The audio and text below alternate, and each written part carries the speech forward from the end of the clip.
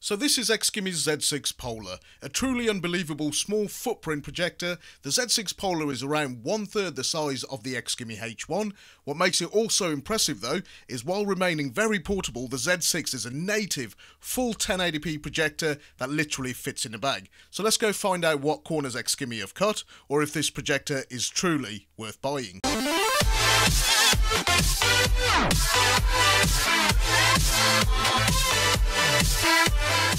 So the last time I actually checked the price on the Z6 Polar, I believe it's anywhere between $550 to $600. So let's get this bad boy open now. I picked the bluntest knife in the world, so my apologies. So upon opening it, we find what looks like, okay. So this is quite a handy little device. We've got a multi-adapter, so you're covered if you're in Europe, US, or even in the UK. We got one with the CC Aurora as well. So that's quite a nice little touch. And finally inside the box, we get the Z6 Polar. I'm a little bit disappointed because no 3D glasses have actually been included, which is something that we got with the CC Aurora, and that was only a 720p projector and it was a little bit cheaper, so a little bit annoying in that regards. So with all of that said and out the way, let me tell you about those all-important facts and figures and see exactly how it stacks up with its competition. Native resolution of 1920 by 1080p. The DMD on this thing is 0.33 as opposed to 0.45 is what we usually find. Luminance is a little bit lower, 700 ANSI lumens. Contrast again, 5000 to 1, nothing to write home about. Compatible resolution, it can interpret a 4K signal. It's not native 4K, let me get that out of the way. Display technique is DLP. Projection ratio, 1.2 to 1, and the mirroring display, it will support both AirPlay and DNLA, so if you got Android or iOS, you're good to go. Dual band Wi-Fi is also a nice addition, and finally the Z6 comes in at a weight of under 0.800 kilograms, making one of the lightest projector in its class. So moving on to the actual retail packaging, upon opening the box you're going to be greeted with a big slab of white plastic, which is what the projector's made of. It's made of ABS. There's no metal on this projector, but honestly, first impressions, just looking at it, it looks really nice. I love the crisp white look, and I've got nothing much to complain about. The design on the base is very similar to the other Xgimi projector, like the Z4 Aurora as I mentioned, and on the top it's got these play ports, so you got some touch buttons on the top of the ABS plastic.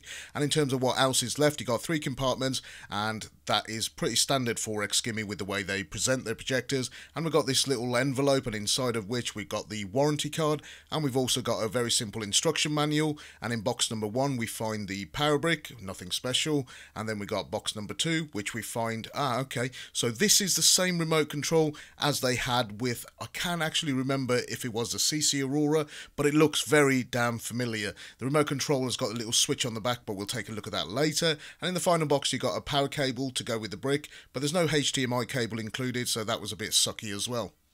In terms of the user experience, getting from this to a fully corrected image, the process only takes about 5 minutes. That's thanks to the 4-corner keystone correction. As we've seen on the Xgimi H1, it's pretty much on point. In terms of the sharpness on this projector, as you can see from the 4 corners on this test image, there's no issues in terms of sharpness. The setting menu has also had a little update, and it makes it a little bit more user-friendly with a nice, clean, simple layout. You can even change stuff like the boot music, which is a bit random, but I guess they've thrown it in there. They've also updated their TV Butler app, which was nice to see. It's got a more cleaner look about it. It's maybe not as polished as the one found on the Media projector, but again, this app is very useful when you're clearing memory. I also like the live image correction when you're changing image settings like brightness, contrast. That's a nice touch, and honestly, this projector has got more than enough settings, and the M-Star 838 CPU might not sound like a lot, but it's more than adequate in running this projector very smoothly. As the Z6 is intended as a portable 1080p projector, there is an anti-scratch resistant coating over the lens area,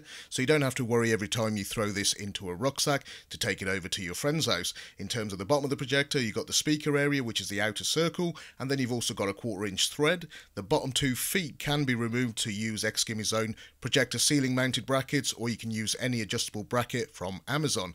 The Harman Kardon speakers, while the clarity is very clear, the max volume is a little bit on the low side, so I would definitely recommend using external speakers, especially if you want to watch movies. The Z6 also has a pretty good built-in screencast app. I tested this with an iPhone 7 and a Galaxy Note 8, and again, the sound didn't go out of sync, the video didn't start pixelating, and there was no kind of drop connection, so overall I was pretty pleased with the experience. And to finish things off, I did what I do with all of my projector reviews. I plugged in the same test image sequence and ran it through, and overall I was pretty pleased. Now, the images don't pop and there's not as much depth as there is on some of the other projectors that I've tested. I would say that this thing falls in the same realms as Xiaomi's Media projector, maybe a little bit duller in terms of overall brightness, but the Xiaomi projector had a higher contrast ratio. I think that's what's missing. But once you properly calibrated the image to your liking and to your screen and your environment, as you can see, the image it can produce is pretty damn good, and you're actually getting something better than 720p or WXGA. So for a high-end WXGA projector or a portable one, you're paying about $400-500 anyway, so might as well pay the extra and get the higher resolution projector. It also had no problems playing 4K content, obviously downsampling it to 1080p.